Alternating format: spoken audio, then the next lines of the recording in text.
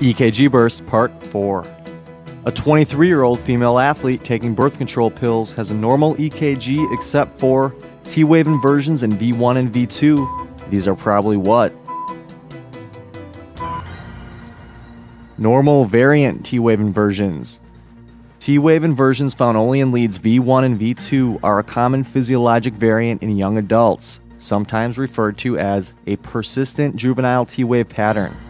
Now, more extensive anterior T-wave inversions in young adults could be more serious, and you should start thinking about things like arrhythmogenic right ventricular cardiomyopathy and others. On a normal EKG, the T-wave is positive in all leads except this one. Right, AVR. AVR is the only lead with a negative T-wave. Note that the QRS is also negative in AVR, but the QRS is also negative in a few other leads as well. A tall R wave in V1 with deep Q waves in the anterolateral leads in a young male suggests this condition.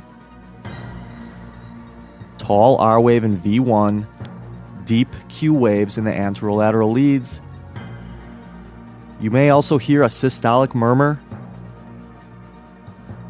This is HOCM, hypertrophic obstructive cardiomyopathy, formerly known as IHSS. Tall R wave in V1 and deep Q waves in the anterolateral leads occur because the septum is thickened, thus causing marked septal forces.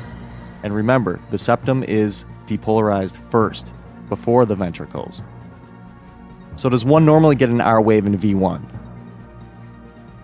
Yes, but in HOCM it's a bit taller. And why does one get an R wave in V1?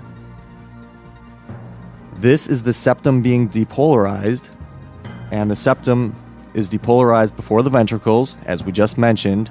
It is depolarized from left to right, giving you depolarization towards V1, thus a positive R wave. So if the septum is thickened, you get an even bigger R wave in V1. And does one normally get little Q waves in the anterolateral leads? For example, leads 1, AVL, and V3 through V6? Yes, but in HOCM, you get deeper Q waves in these leads. And why does one get Q waves in the anterolateral leads normally? Once again, it is because the septum is depolarized first, from left to right, giving you depolarization away from the anterolateral leads. So if the septum is thickened, you would also expect deeper Q waves in the anterolateral leads. And what accentuates the murmur of HOCM? Valsalva can do it, and standing. And remember, this is also true for mitral valve prolapse. Standing and Valsalva increase the murmurs of both HOCM and mitral valve prolapse. All other murmurs are decreased in intensity upon either standing or Valsalva. Depolarization or repolarization. Which one occurs from epicardium to endocardium? Yes, repolarization. Depolarization occurs from endocardium to epicardium, and then repolarization follows and goes from epicardium to endocardium. With mild to moderate hyperkalemia, there is development of peak T waves and a reduction in the size of these waves. P waves. Hyperkalemia, peak T waves, and reduced P waves. What can hypercalcemia do to the QT interval? Hypercalcemia can shorten the QT interval. And what about hypocalcemia? Hypocalcemia can cause prolonged QT interval, and that can put you at risk for syncope, torsades de pointe, and sudden cardiac arrest. So this is a very important ECG finding. And what are some other causes of prolonged QT? Okay, well, there are many, but the other two electrolyte abnormalities that confer a greater risk would be what? Right, hypomagnesemia and hypokalemia. Many drugs can prolong the QT interval. Which antiarrhythmic drugs should you worry about?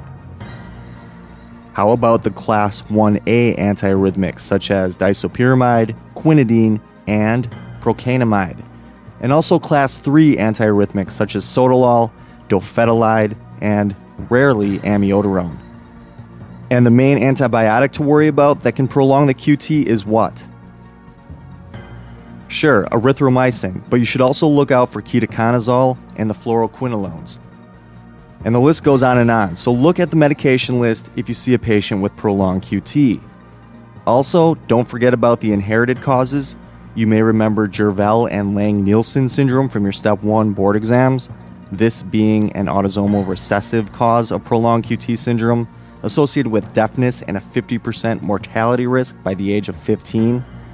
However, 65 to 75% of all inherited long QT syndromes can be explained by defects in the three most common types of long QT syndrome genes, identified as LQT1, LQT2, and LQT3.